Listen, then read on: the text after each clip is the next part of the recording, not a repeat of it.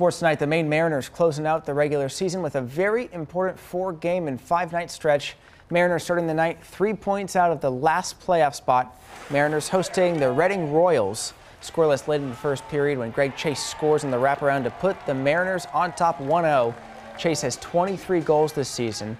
2 minutes later, Reading pressures the net. Francois Broussard looks to have the puck covered up, but the whistle never blows. Reading's then going to pass the puck out to Nick Luco, who scores to tie the game at 1. They add 3 more goals for a 4-1 win. Mariners are back at home on Friday. Well, it was on